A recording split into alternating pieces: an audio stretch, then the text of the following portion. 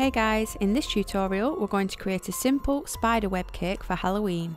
I've already ganached a 6-inch cake and placed it onto a drum. To see how I ganache a cake, I've left the tutorial in the iCard. Now this tutorial doesn't require any sugar paste. Yep, no kneading or rolling out. We're going to paint it with luster. You just need a bowl and a wide paintbrush. I just got this one in a pack from the pound shop. Try and find one where the bristles aren't too tough. I'm going for a shimmery dark green colour, so I'm starting out with Starlight Galactic Green from Rainbow Dust for the shimmer. And then to darken it, I'm using Autumn Green, which is just a regular dust, not a luster. You can use any colours you like. Add your dust mixture to the bowl. Then you want to add some lemon extract. There's been some confusion in the comments lately about what I use. For lusters, dusts and metallics, I mainly use lemon extract as I find this better than vodka. For watering down gel colours into a paint, I use water. I don't find any benefit of using vodka or extract over water for gels, so water is the no-brainer, cheaper option. The only dust I mix with water is usually white powder, as I'm only painting on the odd detail rather than a large open area like this cake. So again, water being cheaper will suffice for the quick details such as highlights and symbols. So add your lemon extract to the dust and mix it with your paintbrush. We have created a custom dark green luster. Paint this all over your cake. We're going to build the coverage up in layers, so don't worry too much about streaks. Some lusters have better coverage than others and only require one coat, and others may need 3 or 4. I always get asked, how long does it take to dry? And the answer is, as long as it takes. Various factors affect drying time, just like when you're painting a wall, but as soon as you can touch it and no colour comes off on your finger and it isn't sticky, you can add the next coat. Build up your layers until you're happy with it.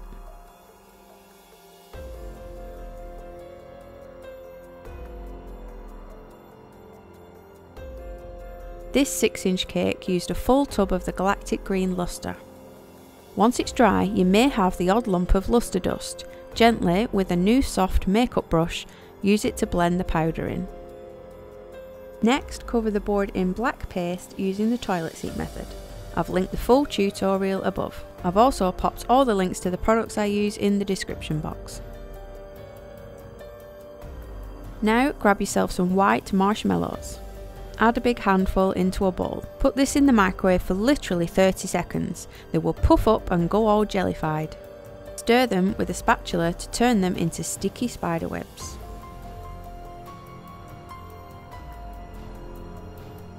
Now make sure it's cooled just enough to handle it and grab some between your fingers. As you pull it apart, it will create some cool spiderweb effects. Wrap this all around the cake. Beware, this stuff is insanely sticky. I edited the part out where I stuck myself to the spatula for a good 5 minutes. Seriously, do not touch anything else while this is on your hands. As the marshmallow cools, it may be harder to pull web shapes, so just pop it back in the microwave for a few seconds to heat it back up.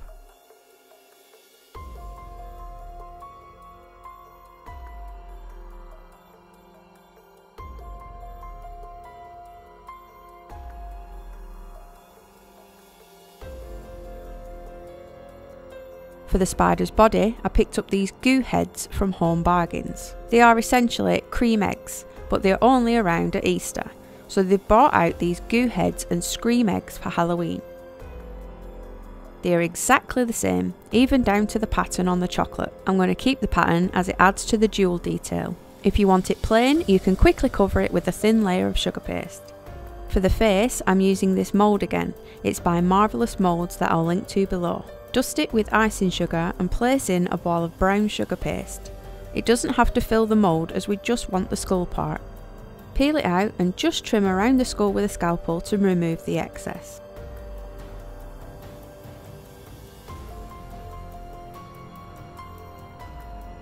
Roll a small ball of paste and add this in front of the egg and attach the skull.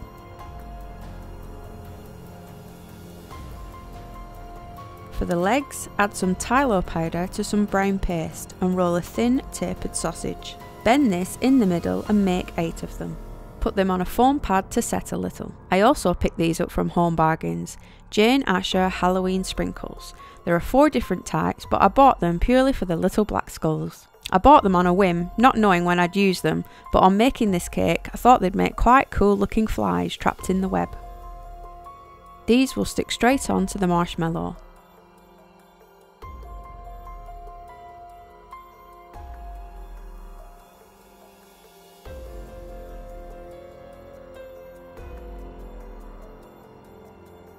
Once the legs have set a little bit, attach them to your spider's body with water.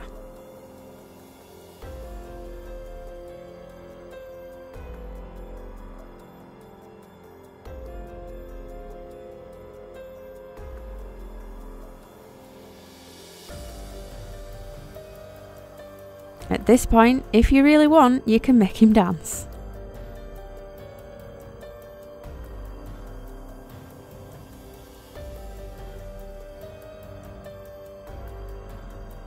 I'm using metallic golden sands to paint the spider.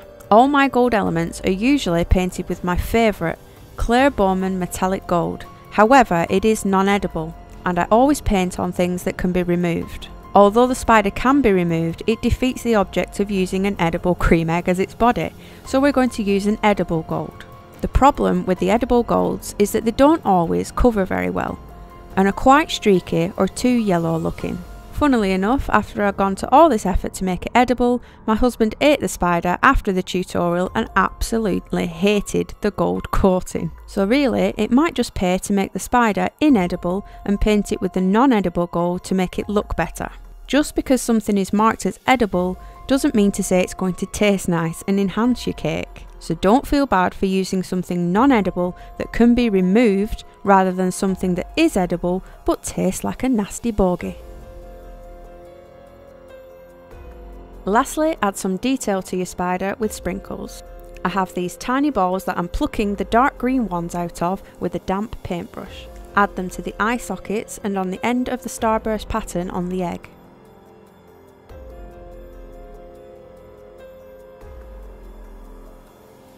I decided to swap the centre one for a red ball. And we're done.